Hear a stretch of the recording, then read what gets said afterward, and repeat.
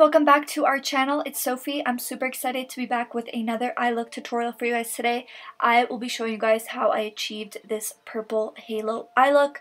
So if you guys like to see how I achieved this look right here, then just go ahead and keep on watching.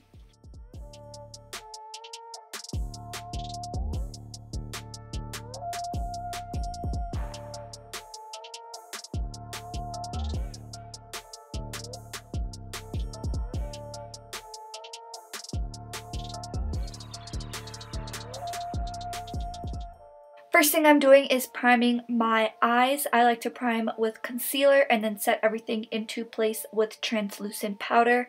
I just feel like this is the best way that my shadow holds up, and it kind of gives me a lighter base so that every shadow that I apply over top pops a little bit more. So for today's palette, I'm using my Anastasia Beverly Hills Norvina Volume 3 palette, and I'm going into this very neutral transition color first, and I am doing a rounded eye look today, so I'm just following the natural curve of my crease.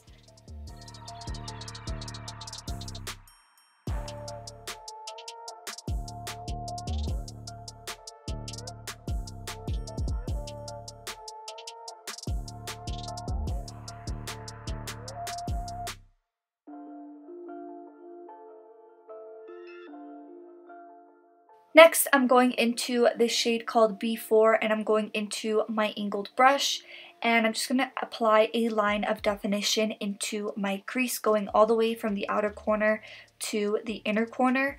And I am going slightly above my natural crease. I want to give myself a little bit more lid space, and I am just making this line as even as possible.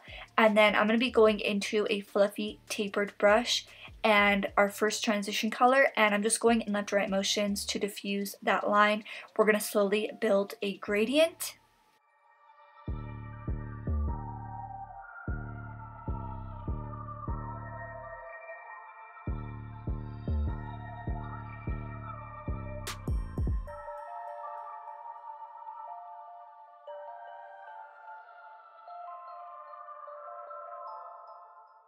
Next, I'm going into the shade C4 with my really sharp angled brush, and we're going to apply this in the crease exactly where we applied our first line, and this shade is a little bit darker, so it's going to give us a little bit more depth.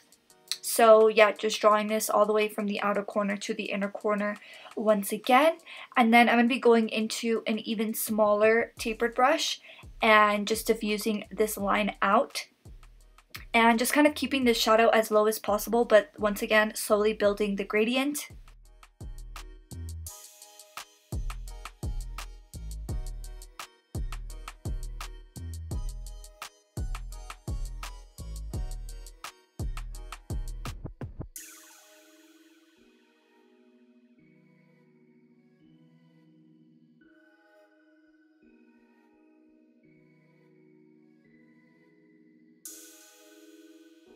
So once we have our crease fully blended, I'm going into my angled brush and my concealer, and I'm just starting to carve my lid and also applying this on my lid as well, and then setting everything into place with some translucent powder. For the lid shade, I'm going to be going into my Too Faced Glitter Bomb palette, and I'm going into this shade right here called Hot Damn, and we're just going to be applying this just to the very center of the lid.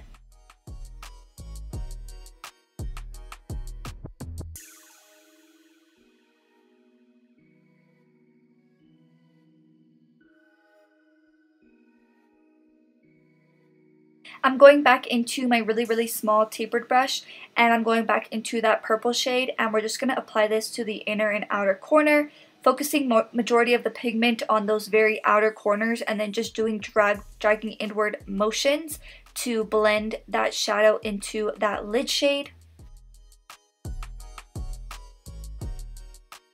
Now I'm going to be picking up my Anastasia of Beverly Hills glitter, and I'm just going to be applying this to the very center of my lid.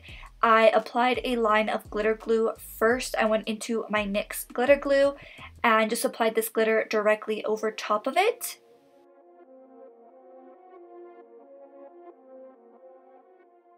So next, I felt like I could have blended those outer corners into the lid a little bit more, so I'm just touching up on that. And then I'm going to be going into a pencil brush and going into that darker shade that we applied in the crease and just applying that to the very outer and inner corners just to give this look a little bit more dimension.